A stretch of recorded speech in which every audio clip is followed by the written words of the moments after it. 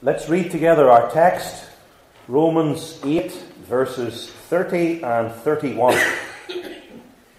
Moreover, whom he did predestinate, them he also called. And whom he called, them he also justified. And whom he justified, them he also glorified. What shall we then say to these things? If God be for us, who can be against us?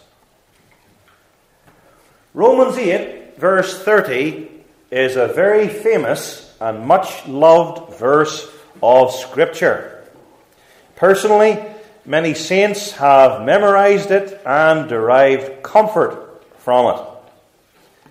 And so it's appropriate too for our applicatory sermon after the Lord's Supper this morning, because Christ's broken body and shed blood are for the predestinate, those called, justified, and glorified.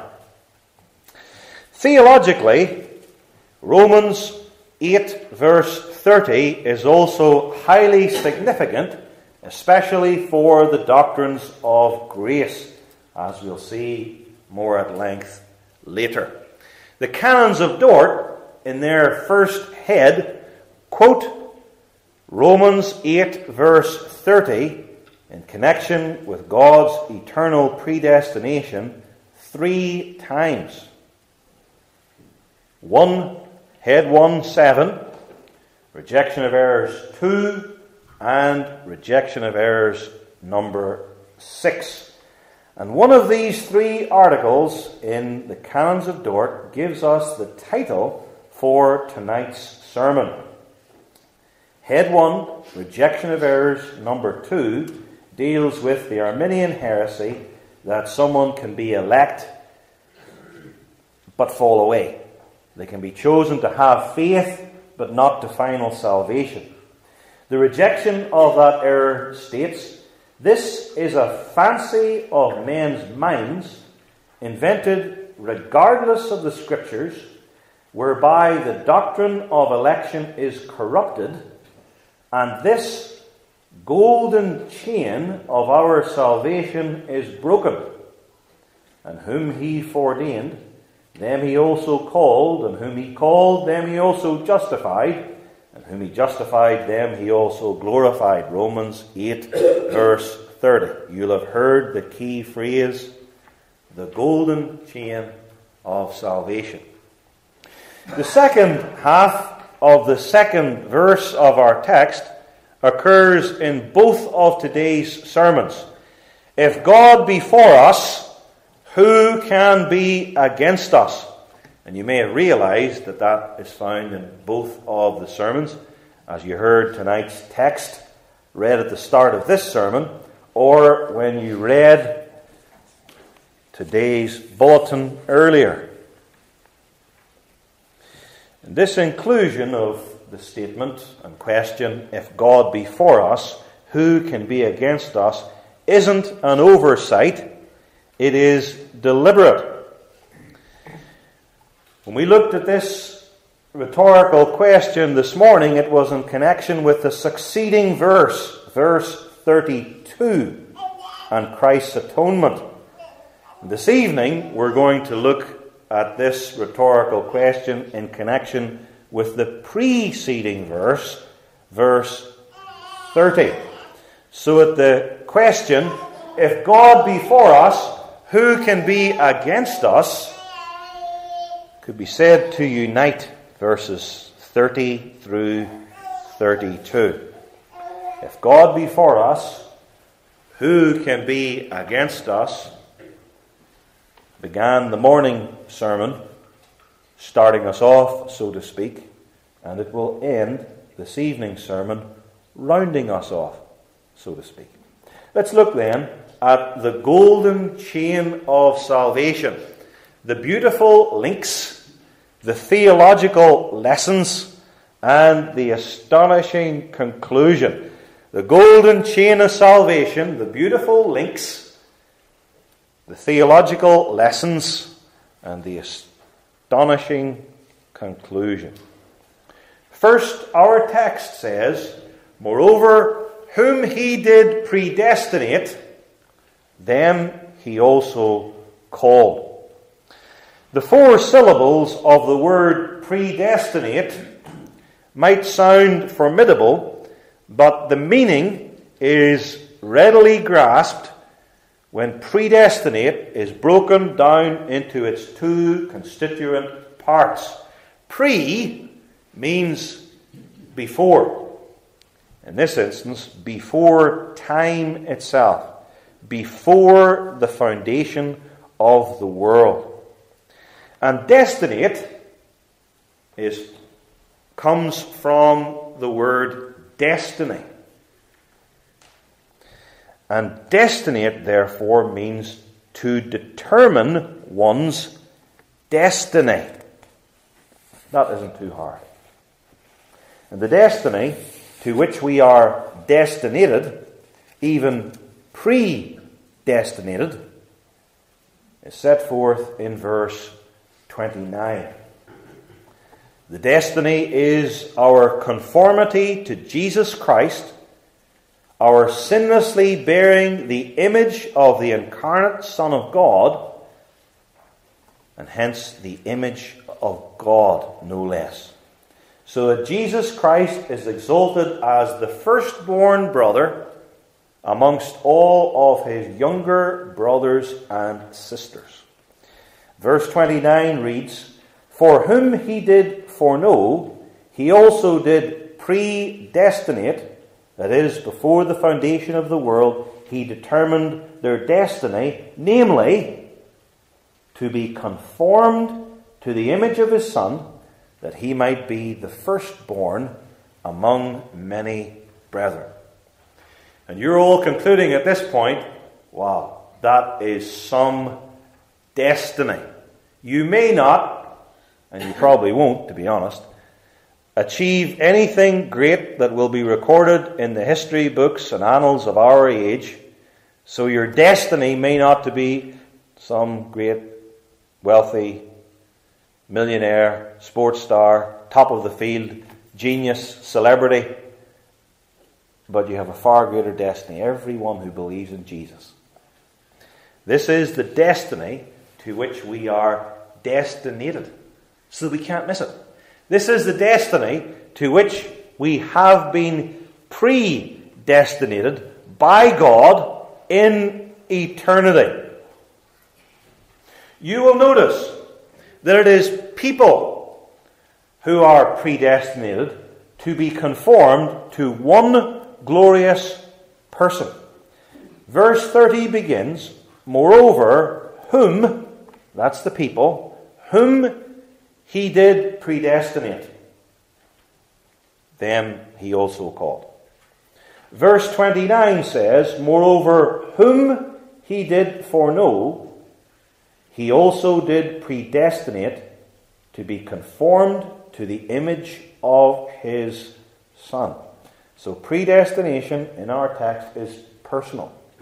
It is a predestination by God of certain people, plural, to be conformed to one glorious person, the Son of God. As you know, there are some who seek to evade the truth of predestination by corrupting it through a false view of divine foreknowledge. They say God foreknows that certain people will repent and believe the gospel. Other people will reject it. But he, looking down the corridors of history, so to speak, will see that there's that person believing and this person's going to repent at this time or other, and that's foreknowledge. But notice what verse 29 says. For whom he did foreknow. It says nothing about foreknowing certain actions, nothing about foreknowing whether or not this person will repent or believe. For whom he did foreknow, he also did predestinate. People are foreknown. So both God's foreknowledge and his predestination are of persons, the exact same persons, and both God's foreknowledge and predestination are to be broken down and explained in similar complementary ways. Both God's foreknowledge and predestination are divine acts before the foundation of the world. For is like before. God knew before certain people. Predestinate, pre means before, again. God predestinated and God foreknew us before he created all things. And then these two eminent divine acts, for knowing and predestinating, are closely related. God eternally foreknew us with the deep, intimate knowledge of love. You only have I known of all the people in the earth. Amos 3 verse 2. Matthew 7:23, Jesus Christ says on the last day to some, I never knew you. Depart from me, ye accursed. Now he's going to be a terrible judge if he doesn't even know intellectually the one before him or anything that that person has done. When he says, I never knew you, he means I never loved you. I never knew you intimately, closely. That's the idea of foreknowledge in our text. God eternally foreknew his people. That is, he loved us before the foundation of the world, and therefore, having loved us, he eternally predestinated us to salvation in Jesus Christ. That's the scripture. Romans 8 verse 29. For whom he did foreknow, he eternally knew with the deep love of God. He also did predestinate to be conformed to the image of his Son. And this same truth of foreknowledge and predestination is taught in the Old Testament in Deuteronomy 7 verses 6 through 8. God says of Israel, Thou art an holy people unto the Lord thy God. The Lord thy God hath chosen, or elected, or predestinated thee to be a special people unto himself, above all people that are upon the face of the earth. The Lord did not set his love upon you, nor choose you, elect you, or predestinate you, because ye were more in number than any people, for ye were the fewest of all people, but because the Lord loved you. He predestinated and chose and elected you because he loved you. He foreknew you. That's the point. Second, the second link in the chain is calling. Moreover, whom he did predestinate, them he also called. And here it's helpful to distinguish God's call into an external call and an internal call. The external call is the preaching of the gospel so that the elect and the reprobate hear it with their ears. Externally. You're all hearing it externally. That's the external call of God through the preaching of the gospel. Then there is the internal call, which is God's speech in the heart of the sinner, which only the elect hear. That speech saves. So all who hear the inward or internal call are converted. And this internal call comes through the external call. That is, to take ourselves here tonight, the external call of the gospel is going forth. Everyone here hears it, but a subset of those who hear the external call are hearing the word of God inwardly. so that they receive it as God's truth. The internal call and the external call. And our text is dealing with what is called the internal call, because only the elect hear it. Verse 30 says, "Moreover, whom he did predestinate, them he also called." That is, it's only the predestinate who are called in this way. It's the internal call. Verse 28 says, "We know that all things work together for good to them that love God, to them who are the called," same word again, "according to his purpose." And the purpose is that of election. God's internal call of his elect, what our text is dealing with, is a powerful summons, nay, an irresistible summons, even a saving summons, that brings us out of darkness into God's marvelous light, 1 Peter 2, or that translates us out of the kingdom of Satan into the kingdom of God's dear Son, Colossians 1. This, of course, raises the very obvious question: what are you hearing tonight? Now, I'm not now talking about the sermon. I mean, what are you hearing? And what have you heard throughout your life? You have heard, all of you have heard many times and are hearing the external call of the gospel, the preached word of God. Are you hearing, and have you ever heard, the internal call which comes through the preaching, the external call, that brings you into God's light as a child of the light, that brings you and translates you into the kingdom as a citizen of the kingdom? Believe in the living God. Trust in the crucified, risen Saviour. And those who do that are those who have been called externally and inwardly by God's grace. Third, moreover, whom he did predestinate, them he also called, and whom he called, them he also justified. We've moved from predestination to the effectual or inner call, and now to justification. What is justification? To justify is to declare righteous. It is a legal or judicial term.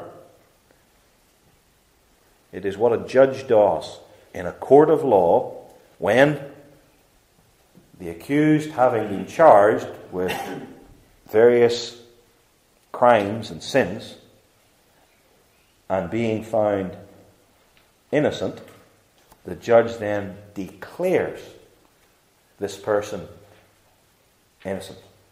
As far as this law goes, he is even righteous. And this truth of justification that I have briefly explained is evident from the succeeding verses. Verse 33, who shall lay anything to the charge of God's elect? To lay something to someone's charge is to say that that person is guilty of the crime or sin attributed to them. Who shall lay anything to the charge of God's elect? Bring it into God's courtroom and say, this person deserves punishment. And the answer is, it is God that justifieth. So justification is the silencing of charges against us. A legal term, a declaring of the person righteous, not guilty. Verse 34 is similar. Who is he that condemneth?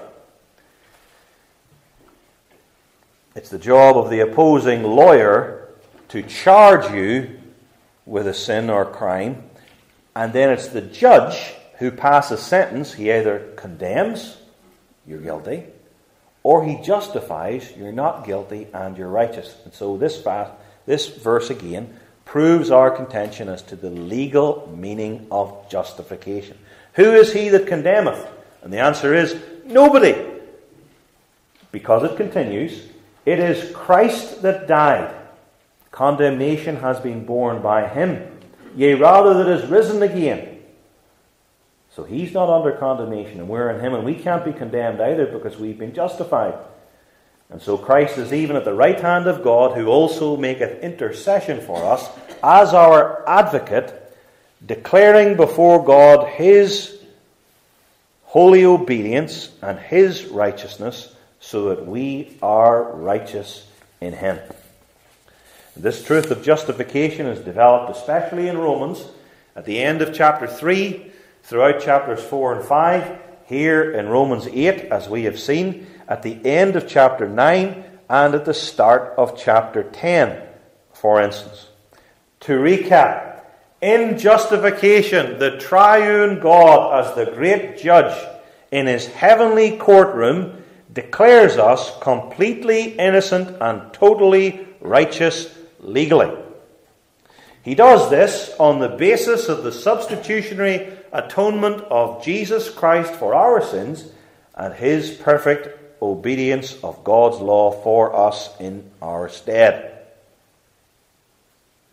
Because the righteousness of God, which Jesus Christ, the Son of God, earned for us, is reckoned to our account, imputed to us, and received by faith alone. Fourth, from predestination to calling to justification, and now finally to glorification. Moreover, whom he did predestinate, them he also called, and whom he called, them he also justified, and whom he justified, them he also glorified. And the basic idea of glory is what you think it to be. It's that of brilliance and light. And the glorification of a fallen human being especially includes our spiritual and moral glorification.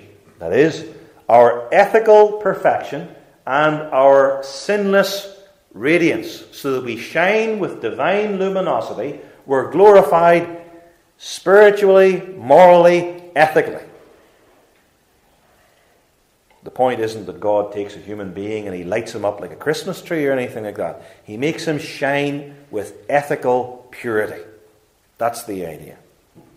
And the glory of human beings is not all their great sporting accomplishments, all their university degrees and A-levels and GCSEs and O-levels. It's not their bank account. It's not their popularity at school or in the workplace, though these things have their place. Our glory as human beings is our sanctification. That is, our devotedness to the living God. Our glorification is our perfect sanctification, with this distinctive idea added to it, our perfect sanctification from the perspective of light and radiance and brilliance. Being given white garments in the world to come is a picture of our glorification, radiance. Our glorification, to speak of it in slightly different terms, to fill out the image, is our conformity to Jesus Christ in knowledge, righteousness, and true holiness. Verse 29 explains this. For whom he did foreknow, he also did predestinate. And then this puts glorification in slightly different terminology. To be conformed to the image of his Son, that he might be the firstborn among many brethren. So that we look like Christ. We look like Christ spiritually, of the same family, so that he is the elder brother and we're his younger brothers and sisters. Because he's glorious and we partake of his glory in a perfected sanctification. And if you ask, when will we be glorified? You could even say that we already have been glorified in a sense. Principally, glorification began at regeneration. Continually, we are being glorified as we grow in sanctification. You're becoming more and more glorious every day. As the years roll by, the wrinkles multiply and grow deeper, but you're becoming more holy. You're being glorified. So the Scriptures teach. We will be glorified at death as to our souls, made perfect in holiness, but especially glorification in this verse is referring to the last day, when we will be glorified in body and soul, because that is what we are, who we are as human beings. Not merely souls, but body and soul together. When we, as to our souls and bodies, are made sinlessly perfect, and all the consequences even of sin are removed, then we're glorified. And that's what Romans 8, verse 30 is looking at especially. And the perfect glorification of the saint takes place at exactly the same time as all sorts of other glorifications. You will be glorified as to your soul at a very different time than the other people probably in this room. The day of your death. But the glorification of us as human beings in the perfect, complete sense takes place for all the members of the one holy Catholic and Apostolic Church of Christ, the elect, redeemed, regenerated body, at exactly the same time. Namely, the last day. You die and are glorified as to your soul alone. Unless you and your wife die at the same time in a plane accident or something like that. But you are perfectly glorified soul and body with every other believer. And not only is your perfect glorification the same as time as all other Christians, but it's at the same time as the perfect glorification of Jesus Christ himself.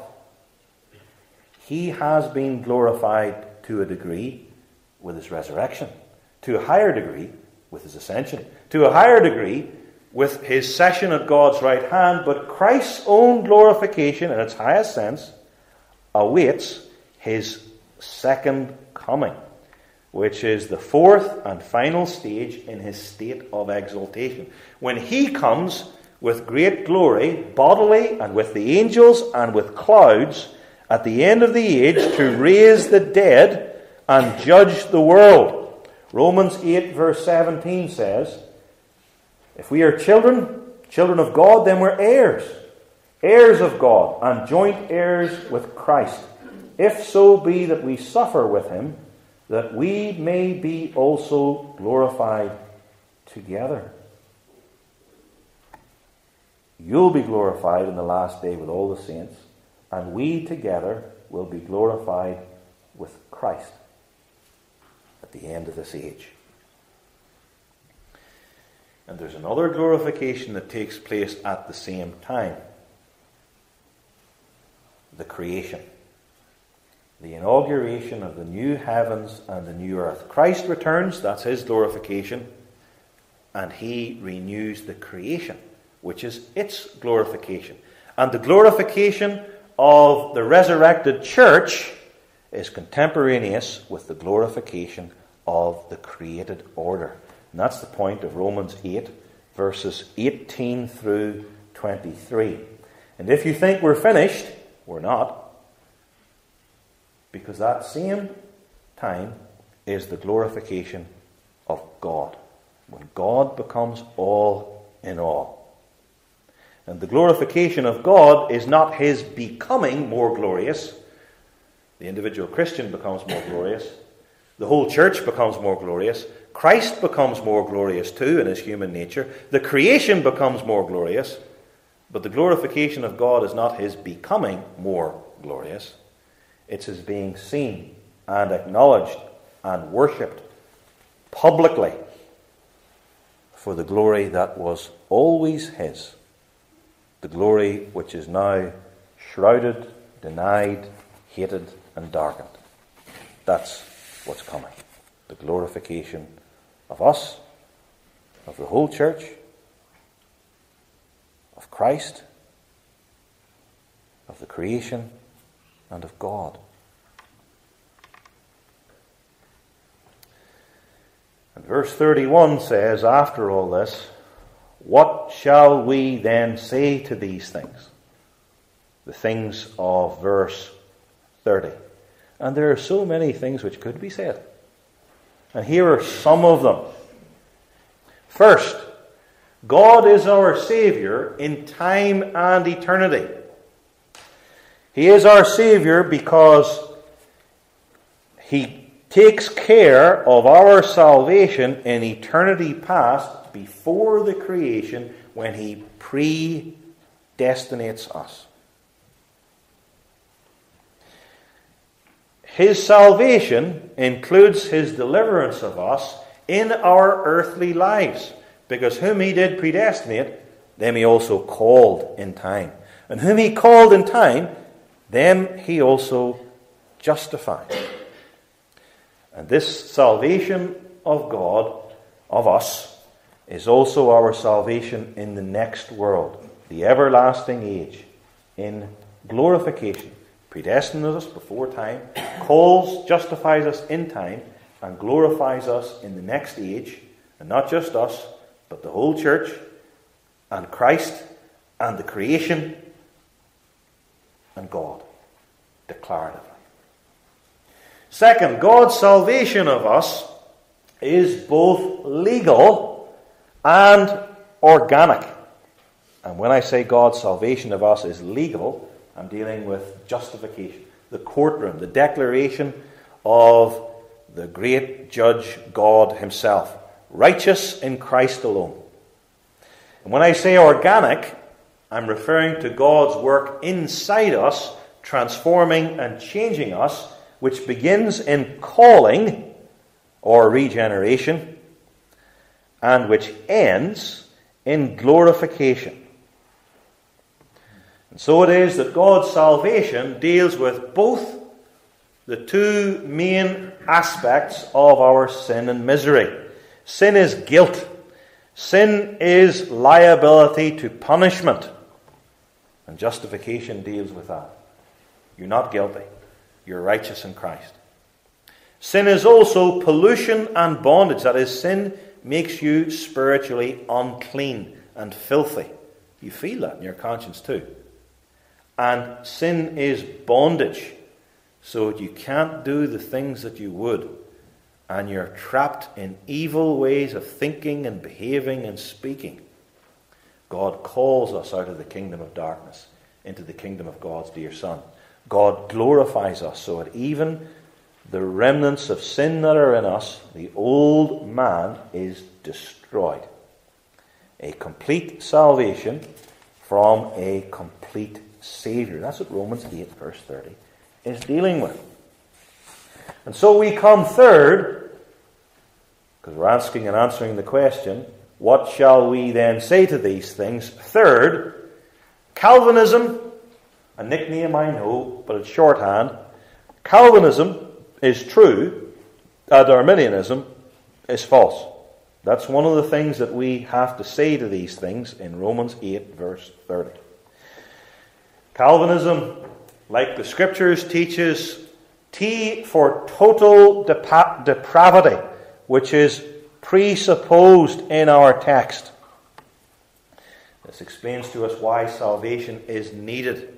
And that's developed at great length in Romans 1 through 3. Calvinism teaches not only T for total depravity, but U for unconditional election, that is, salvation decreed, whom He did predestinate. The destiny is conformity to Jesus Christ, and that destiny was foreordained before the foundation of the world. An unconditional election goes hand in hand with unconditional reprobation. God's passing by and ordaining to destruction the other part of mankind in the way of their sins for the declaration of His glorious justice. Romans 9 deals with that at great length. Verse 18 says, "Therefore hath he mercy on whom he wills or wishes or wants to have mercy," the elect, "and whom he will or wishes or wants, he hardeneth," which is the exact opposite of the notion that God wants to save everybody. Romans 9 verse 18 and many other texts says that God wishes and wants not to save everybody, but to reprobate some. Romans 11 deals with unconditional reprobation too. In verse 7, for instance, "Israel hath not obtained that which it seeketh for, but the election hath obtained it," positively, "and the rest," the non-elect or reprobate, "were blinded or hardened." T for total depravity, U for unconditional election and unconditional reprobation, L for limited atonement or particular redemption. That speaks of salvation purchased, because, as we saw this morning, verses 32 through 34, "He that spared not his own Son, but delivered him up for us all, how shall he not with him also freely give us all things? Who shall lay anything to the charge of God's elect? It is God that justifieth. Who is he that condemneth? It is Christ that died for God's elect, the all of us, yea, rather that is risen again, who is even at the right hand of God, who also maketh intercession for us," all of us, God's elect. T for total depravity, U for unconditional election, L for limited atonement, and I for irresistible grace, and P for the perseverance of the saints. That's salvation applied and not lost. Because Romans 8 verse 30 says that whom he did predestinate, them he also called. That's irresistible grace. And whom he called, them he also justified. That's irresistible grace too. And whom he justified, them he also glorified. And that entails the perseverance of the saints, so that none of those predestinated, none of those called, none of those justified fails to make it to the glorified stage. The exact same people, not one more, not one less, are predestinated, as are called, as are justified, as are glorified. None lost and no chain broken. The four chains, predestination, calling, justification and glorification, interlock, and they've never been broken. And the devil has tried, and the false church has nearly broken its back, trying to break and pull apart these chains. And they're still there. Still there. They haven't even got near breaking them, because they're unbreakable. It's the golden chain of salvation. A fourth point. Here in Romans 8 verse 30 we have the basis or core for the Ordo Salutis. And that big word, Ordo Salutis, means exactly what you think it means. Ordo, order. Salutis, salutation, salvation. It's the order of salvation. There is an order in which the orderly God applies to us the salvation he has decreed and purchased for us. Predestination, pretemporal. But the Ordo Salutis deals with the order of salvation that God applies to us in time. And here it is. Calling, and then after calling, justification. He doesn't justify us before he calls us. He calls us, then he justifies us. And then he glorifies us. He doesn't glorify us before he justifies us, or glorify us before he calls us. He calls us. That's step one mentioned in the text. After that comes justification, and after that comes glorification. In that order. 1, 2, 3. Calling, justification, glorification. The application of our salvation to us isn't haphazard or higgledy-piggledy. This isn't that there's no rhyme or reason to it. There's a logic to it.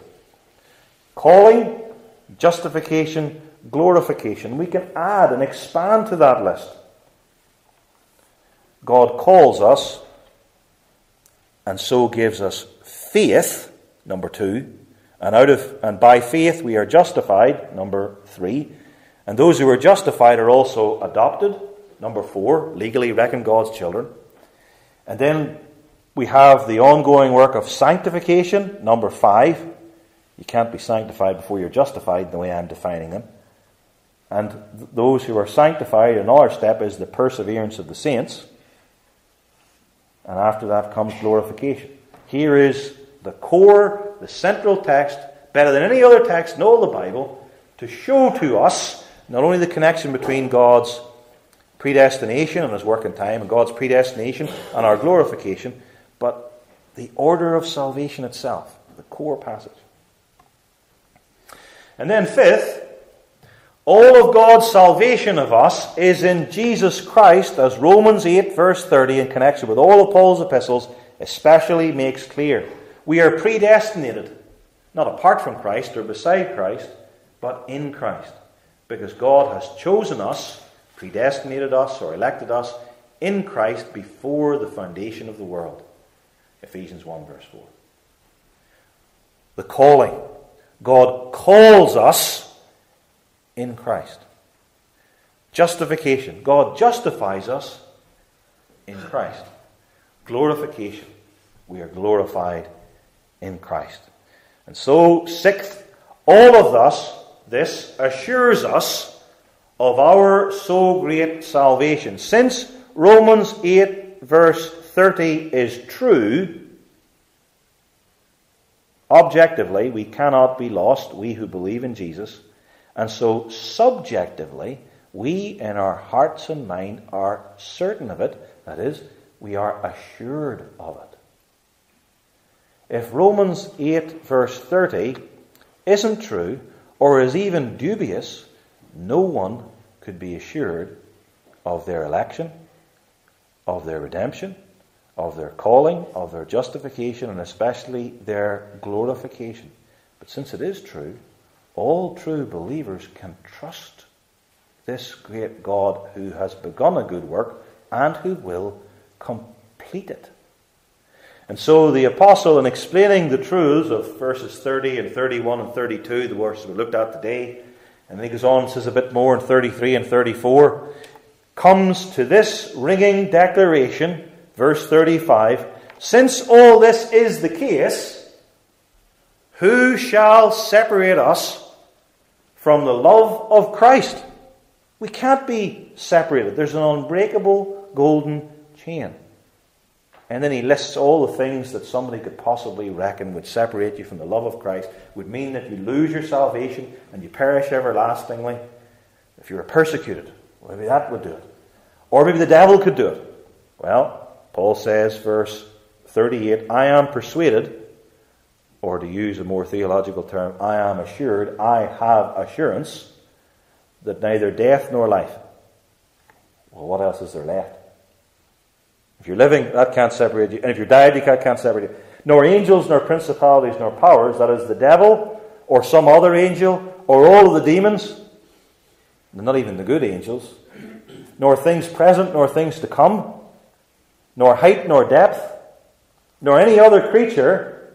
And since there only is God and creatures, and God's hardly going to stop it, then there isn't anything which can separate us from the love of God which is in Christ Jesus.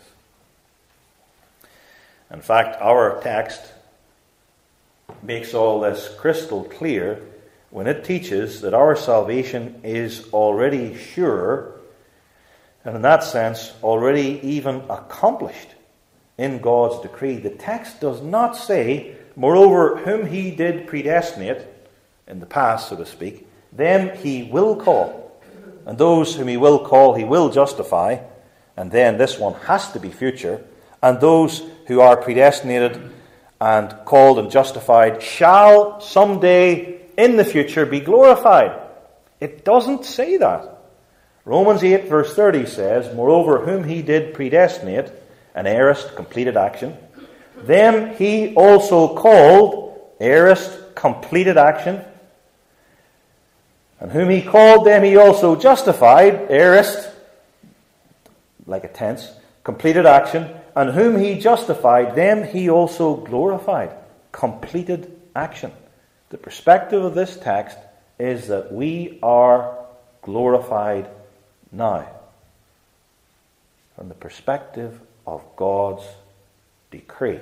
It's a completed act in God's counsel. It's not a completed act, our glorification, in history and time. It's a completed act in God's counsel.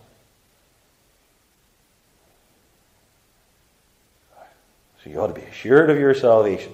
Your salvation is absolutely certain. There is a possibility, at perhaps some ground, that the sun mightn't rise tomorrow. Lots of people could be saved, all the elect could be guarded, Antichrist could come really, really quickly, or something like that.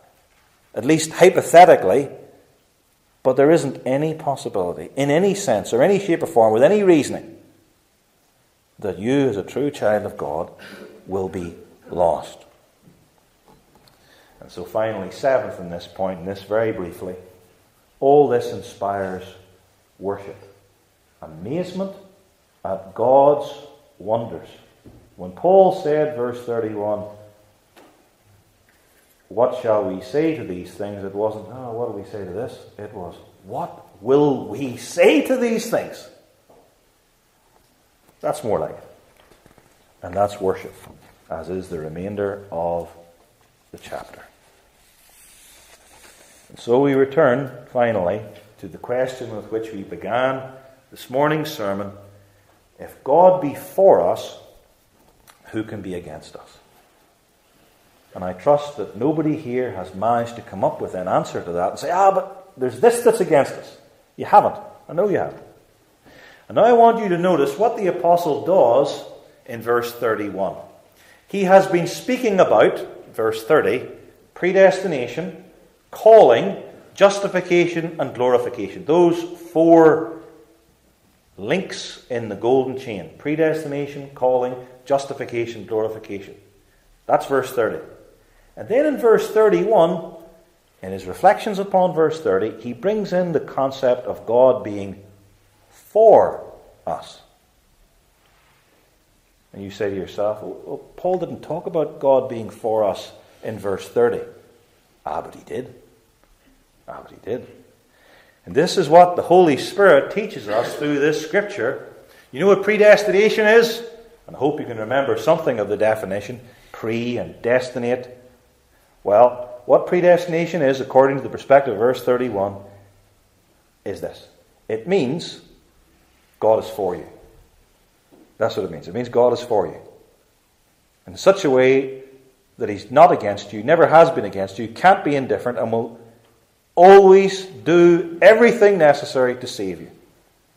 What is calling? Well, you said it had to do with a summons and God translate. Yes, that's all true. But what does it mean according to verse 31? It means God is for you. That's what it means. Even the children can understand that. I didn't know what he said. It's a predestination. That's very hard. But at the end he said, God is for me. And I got that bit. Well, everybody can get that bit. There's something for everybody to go home with. Yeah? What is justification? Well, he talked about a courtroom and God declaring that we were righteous. I think that was what he said. Well, it certainly means this, though. God is for me. What is glorification? Something to do with light and holiness and being radiant with the glory of Jesus Christ and sanctification. And it means that God is for me. So in those four things, God is for me. He predestinated me. He called me. He justified me. He glorified me. He's for me. And I could add, He sanctifies and all the other things in the order of salvation. And so the truth of Calvinism, a nickname, that is, the truth of God's sovereign grace, means that you're not a grumbler or a moaner or a defeatist or a loser. We are more than conquerors through Him that loved us.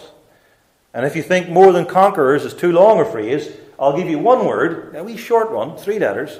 It means God is for us. He's for me and you and for the whole true elect church of Jesus Christ. For us. And so let's take, in concluding, verse 31b. If God be for us, who can be against? Let's take this as pivotal. Between verse 30, our evening sermon in verse 32 in the morning.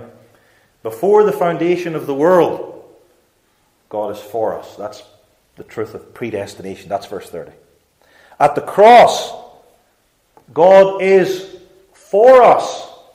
That's verse 32. If God delivered up his own Son for us and didn't spare him, how will he not also with him freely give us all things?